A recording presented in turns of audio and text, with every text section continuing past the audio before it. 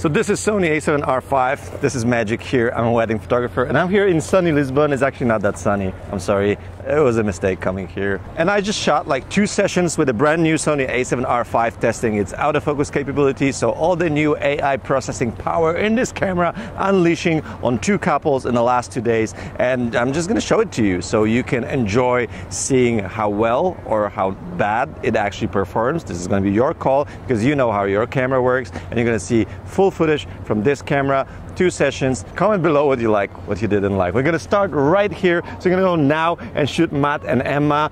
And that's exactly what we did. We just went beneath these beautiful arches right here in the plaza. And I started with this nice shot, them cuddling. But then when I, turn around and you can see because I slowed down the footage, the camera grabs an eye of Matt even though he's turned back to me. So that is impressive. That is quite new. And then we went for a walking shot. So with walking shots, I'm shooting 35, 1.4 G master at 1.4. As you can see, I am using a point. So this is a spot, but in real tracking mode. So as soon as I half press the shutter on either Matt's or Emma's face, it's just following that person and it does that flawlessly. So you can see the images, you can zoom out 100%. They're beautiful, they're sharp, faces are sharp, eyes are sharp.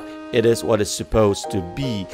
But then another walking sequence, but this time I asked Matt to spin Emma because I wanted to keep tracking Emma as she turns back to me. And you can here see the new rectangle box of the focusing on her body. So as soon as she turns back to me, the camera still recognizes her as a person because of that AI unit that is able to process this whole structure and decide this is the body, this is a person. And thanks to that, it can just quickly go back to the face as soon as the face appears in the frame. So this is beautiful, this is next level. And also a huge shout out to Narrative Select, which is the sponsor of this video, which is my go-to tool to call all of my wedding images. It is just so easy to call my work with this AI powered tool which recognizes the faces in the frame. It does recognize the eyes on the faces and will show me those faces. So if I have a big group of people, I can see the faces right away and just make a quick decision because it will rank them depending on how sharp the faces are. And this is a game changer. It makes my life so much easier, but also it does make my call much better. And the best part of this tool that it is for free. If you use it up to 4 projects a month, they change from 6 to 4, but 4 is still plenty, so you can definitely check it out. There's a link down below to sign up, so make sure you check out Narrative Select. Are you familiar with any of the photography related stuff like megapixels and stuff? Yeah.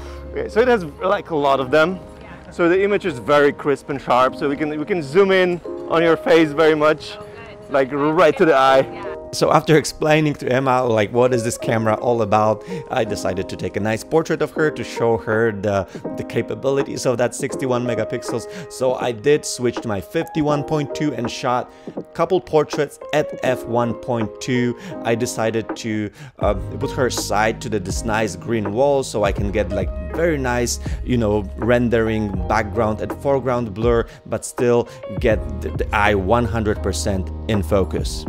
51.2.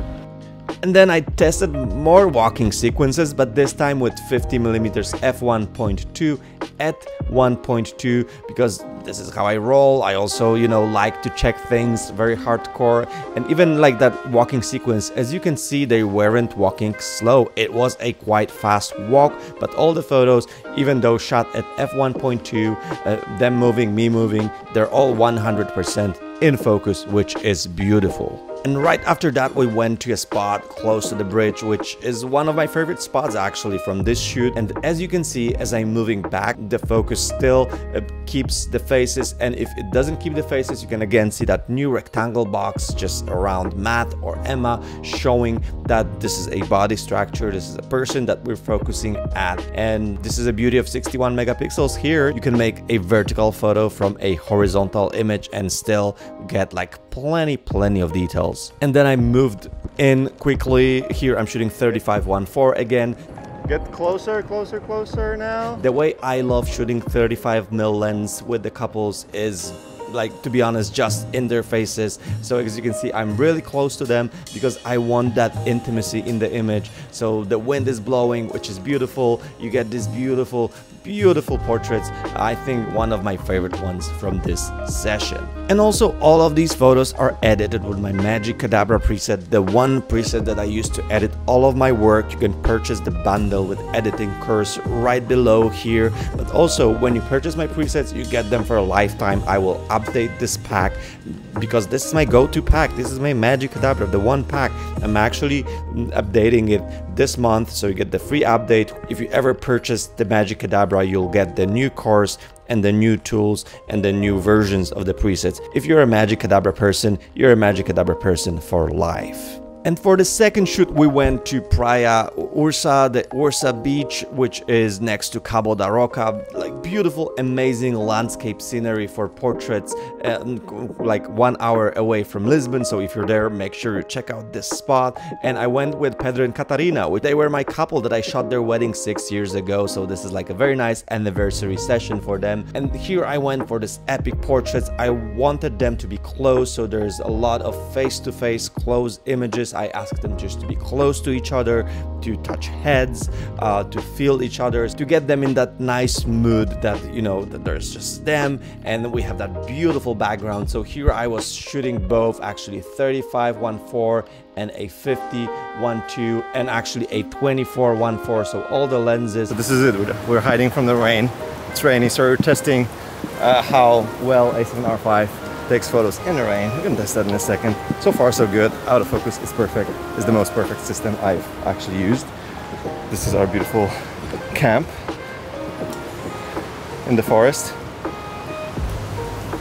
And even this close-up sequences, again, you can see I'm using 35-1.4 quite close, and I'm moving close to them and then I'm moving back away from them, and the focus is keeps tracking the faces, keep shooting right in the eyes. Here on Katarina's eyes, you can see, even though it's windy, even though, you know, you get that kind of movement everywhere, you can look at the photos and they're right there as they're supposed to be.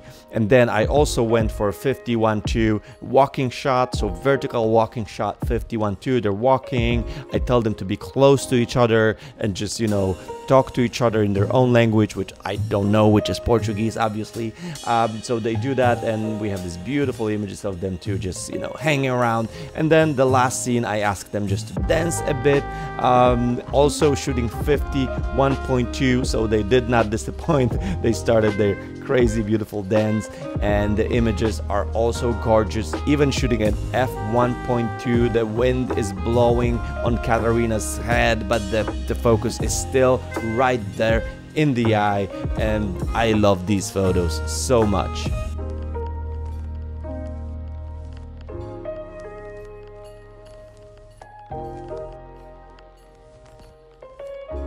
Look at this.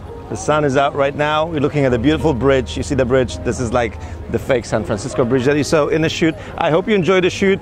Make sure you watch the full video about the Sony A7R5 as well as the other videos on the channel right here, and see you guys in the next one.